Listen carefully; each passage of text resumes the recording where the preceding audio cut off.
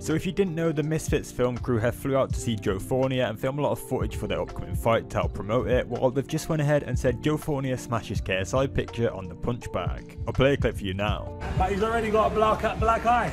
He's already half cooked.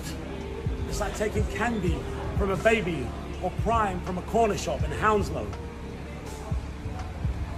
Ah! Ah! Ah! Ah! Ah! That's all it's gonna take, 4 punches. Joe seems like a very angry, confident man. What does everyone think of that one? Obviously we saw some pad work from him last night, which I believe was actually ended up being fake and sped up towards the end of the video. Regardless of that, I still think it'll be a tougher fight than everyone thinks. Comment your predictions on it down below.